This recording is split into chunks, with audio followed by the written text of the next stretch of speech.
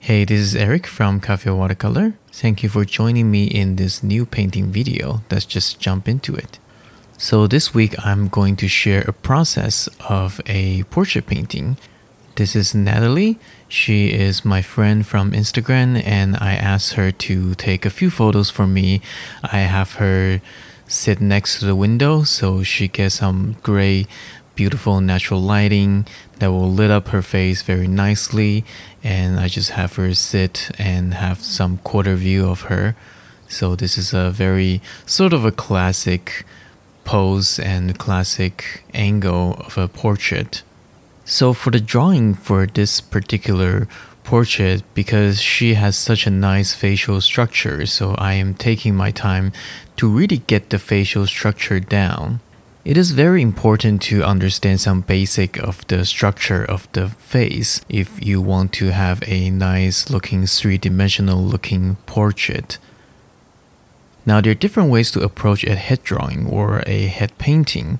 There are people try to draw grids on the photo reference and the drawing itself try to match every little nuances within a two-dimensional space. That to me isn't a very good way to learn how to do a head drawing or a portrait drawing. Because to me, the goal is always to create this three-dimensionality on a two-dimensional surface. So if you analyze the structure of the face and get that three-dimensional quality out by drawing out the structure, by studying the structure of the face, then you will be able to paint out a three-dimensional looking portrait. But if you are using the grid trying to match the photo one-to-one like that, then to me you are still copying just the two-dimensional shape instead of analyzing the three-dimensional structure. So there's a little bit different on that. So your understanding of the face, the facial structure, and when it comes to lighting and everything, is going to be a little bit off and not as three-dimensional as it could be. Now, I am not disavow any other ways to approach a drawing. Everybody has different way to work. Just for me personally, I believe to study and learn the structure of the face is very important if you want to have a good, solid, three-dimensional looking portrait. That being said, head drawing itself works its own course, so I'm not able to go through everything right now. But if you want to get started on that, I highly recommend the book by Andrew Loomis. It's recommended by so many different artists. I use it when I was in art school. It is a very, very nice book. So if you're interested in learning about the structure of the face, how to draw the face three-dimensionally, I highly recommend this book, and if you're interested, I am going to put the link down below and you can go check it out. So I'm pretty much done with the head drawing, and as you can see, I really try to get the structure of the face down. I am, however, not so good when it comes to getting the likeness down.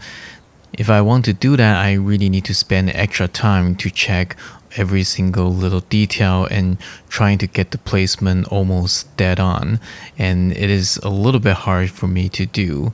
I will probably have to put the reference right next to my paper and try to check it like one-to-one.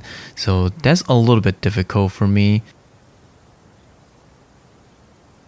So I mostly just want to get the structure of the face down, and if I happen to capture the likeness somehow, then great, but that's not really the whole focus of this portrait.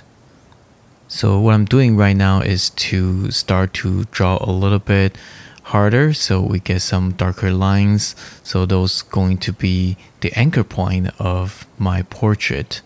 So there's quite a bit of loose, lighter construction lines underneath. So now I'm using my kneaded eraser and start to erase those. So only the darker anchor points will remain. So those will act as a guide when I am doing my painting. So just because when I start painting the drawing seems really simple doesn't mean that the thought behind it is very simple. The construction line is pretty much gone, but I have the structure down and I'm going to paint with the structures in mind. So in this particular portrait, I decided not to do an overall first wash and instead just trying to go for the middle value first. So I start with the eyebrow and connect that to the eye socket and going to paint the eye right away. So I'm using a almost dry brush to soften some of the edges. And now I start to paint the upper eyelid. And I do that while it is still a little bit damp, so make sure your mixture is nice and dry. If you make it too watery, it's very easy for the water to seep back in and create those cauliflower edges. And try to minimize your brushstroke. You don't want to have a lot of dabbings when it comes to painting portraits. Painting anything really, like keep dabbing for little shape, little marks is never really a good idea, especially for watercolor. You really want to keep that fluidity when it comes to painting watercolor. So as I'm painting right now, I'm also thinking about the structure of the face. So every brushstroke, I am trying to define the three-dimensional plane of this face. So when I'm looking at a photo, when I'm studying the value, I'm not studying in terms of the two-dimensional shape. I'm not trying to copy the two-dimensional shape from the photo. I'm trying to paint and define the three-dimensional plane of the face. So that's the difference, and that is very important. So like the side of the upper eyelid, there is a plane. So I make a mark there, and I can soften that a little bit just so that it can help the form to look like it's turning. But it's important to know there's different planes on the face. So I'm trying to connect the shape. So next to the nose is a very soft cast shadow from the nose. But I connect that to the underplane of the nose. So I'm just keeping that simple. If you look at the photo, the underplane of the nose, there's a little bit of details, some bounce light and some dark and some light. But I simplified it into a simple underplane of the nose. So I'm not worried about things like nostril and stuff. Now I soften the edge a little bit so that the nose doesn't look that harsh, with a little bit of transition from light to dark. Now I'm painting the lip. So since the light is from outside, from her side and a little bit up, the upper lip is receiving less light, so it's darker than the lower lip. And for the lower lip, the right side and the bottom is darker. It's because where the direction of the light is. And as we do that, we connect the shape as well. Putting some drier, darker mixture on the corner of the lip and a little bit at the bottom of the lip, just to bring a little bit more form into it. Now I'm mixing a little bit of carmine for the pink, and I'm doing one stroke here. That's going to be the cheek, the cheekbone area. So if we remember when we draw the structure of the face, there is a plane change there. So the upper part is receiving the light and the side is receiving less light. It's still in the light, but a little bit less. So when you understand the structure of the face, you're not just painting what you see, but also what you know. You know there's a structure there, so you can enhance some part of the structure or you can neglect some of it. So understanding your subject, understanding the structure will make your portrait very, very different. Actually, in any subject, the more you understand your subject, the more convincing and believable your painting is going to be. It's very important because sometimes when I'm looking at the students trying to paint portrait, they don't have proper understanding of the structure of the face, so they are just trying to copy what they see. That can result into a flat-looking portrait, flat-looking head. And it's not because they're not doing a good job trying to copy what they see, but it's the lack of understanding, so they are not able to make their own decision when it comes to describing and interpret the form and the structure they see. So I'm painting the hair out. So this is the first wash of the hair, so I keep it mostly pretty light. We can darken some of the areas, give it some more detail later. This also gives me a little bit of break because painting all the forms and structures on the face can be a little bit draining because I really need to be careful and focus on what I'm painting. So painting the hair, just fill out the color a little bit, kind of help me and give me a little bit of break. So you can already start to see the form, and now I just need to push the value range a little bit more by adding a little bit more dark. So adding nostril, and there's also a plane over here, so we make it a little bit darker. But also we use that value and bring that down, merge that to the cast shadow from the nose. And notice that I leave a hard edge on her philtrum because there's a very clear plane and structural change. So I don't try to soften that, even though in real life there's still a little bit of transition, but we don't always need that. Sometimes I see students try to soften everything too much and they are starting to scrubbing and trying to blend everything together. And the face looks like a mush, and if you blend too much, your painting looks dirty. I made a video on how I mix my skin tone. You guys can go check that out. And in that video, I mentioned that it's not really about the color that you use that makes your skin tone muddy. Sometimes it is because you try to do too many layers, you try to blend too much, you try to soften everything. So don't over soften. So at her chin, I do soften a little bit just to give it a little bit softer transition. But you can see like the upper lip and some part of the nose that I don't really soften all that much.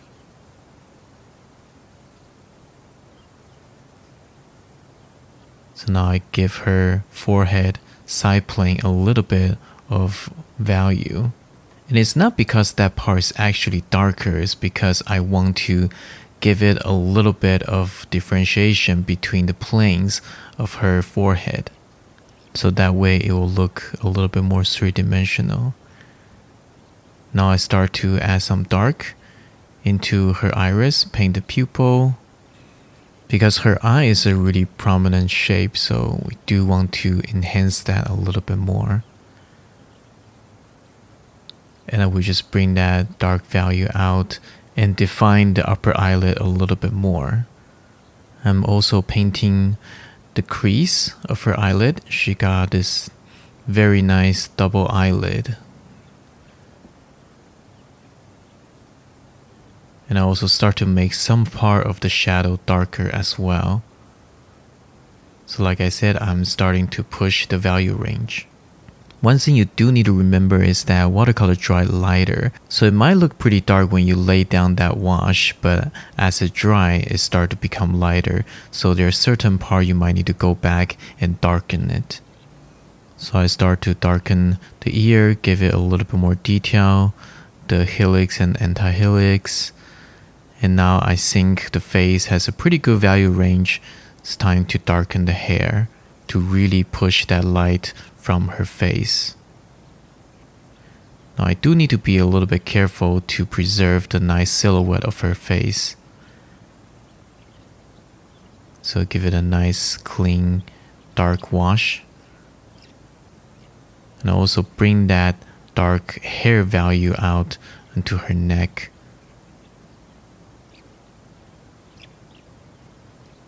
And one thing I do want you to remember is that even though we're trying to get it right in the first time, but try to slow down a little bit when you start to paint some strokes.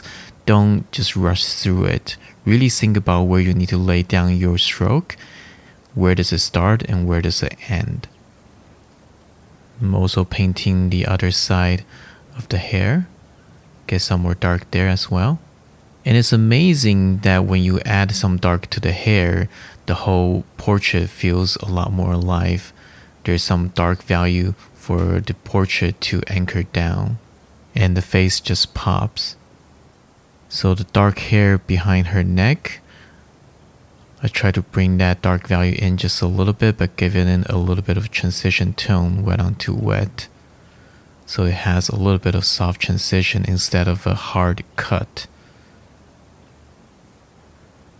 Now I start to do a little bit of glazing in between the light and the dark value, just so that we can have a little bit of transition tone, so the face doesn't look so white and light. So I'm painting a value to the forehead and down to the bridge of her nose, and I soften some edges, and I just continue down to her nose. Make sure the tip is a little bit redder. So by that shape, we added another plane for the nose, so the nose start to look a little bit more structural and three-dimensional. So adding a little bit of muscle structure on the wing of the nose. Now here I try to add another side plane of the eye, but I feel that it's too dark, so I just press it out with a paper towel. Now I'm trying to make the crease of the eyelid a little bit darker and also merge that shape to the upper eyelid. So a couple areas I want to enhance the structure. So from the brow bone to the eye socket, those parts I want to make it a little bit darker. So here I try to add another plane to the forehead on the side. I try to paint a little bit more hair. So I'm quite happy with how the portrait is going right now. The structure is all there, so I'm taking a little bit of break and start to paint her sweater. Now her sweater is definitely not the focus of the painting, so I'm keeping it pretty loose. Just try to feel the color right now. And after it's dry, we can come back in and add some folds and creases, a little bit detail, giving it some forms of the sweater. So the painting is about 80% done. And this is a stage that you really need to be careful not to overwork it. Where do you need to add a little bit more, but where do you want to leave it alone? I think one of the very tricky things about doing watercolor is learning when to stop.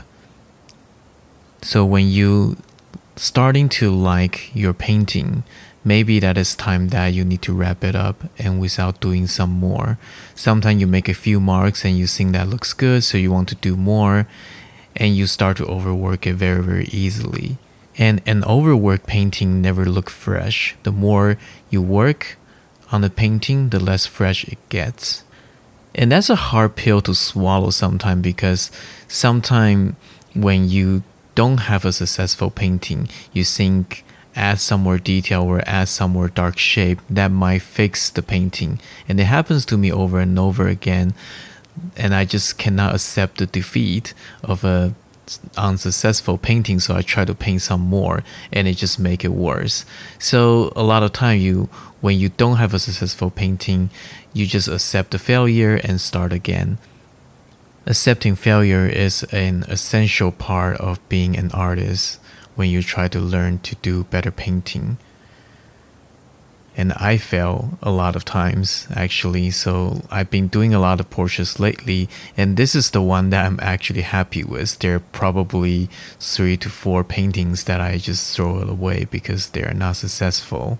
So again, embrace your failure. That's going to help you grow. Now you don't need to share any of your failed painting. You don't really have to. So nobody's going to know. You just keep doing it. So I give some loose suggestions on her sweater. And I think it's time to wrap up the painting. The neck jumped out a little bit too much, so I give it a glaze and darken that highlight over there. I was trying to bring out the neck muscle structure, but it's a little bit too strong.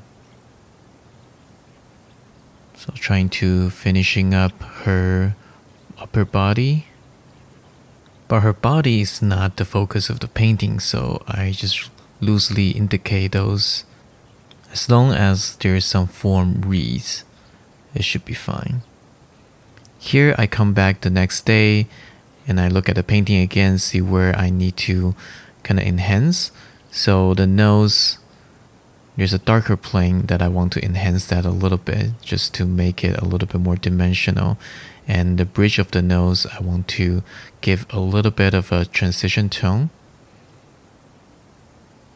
So just a couple areas that I want to give a little bit more punches, and that's it. So the bottom of the chin, get some more shadow in. And again, that's due to watercolor dry lighter, and I'm using Saunders Waterford. It's very absorbent. I feel like Saunders paper, even though it's very easy to work on those paper, the color dry quite light. So a lot of time I need to come back and darken some parts. And now I'm using the white gouache. The bridge of the nose seems a little bit too wide, that plane, so I give it a stroke to fix the shape of the nose, and we are finished. I hope you like this demo and this painting. I do think I achieved the goal that I want, which is a three-dimensional looking portrait that emphasizes the structure of the face. If you like this video, please like and subscribe. Also, go to my website to sign up for a free watercolor PDF guide. This is Eric from Cafe Watercolor. I will see you next time.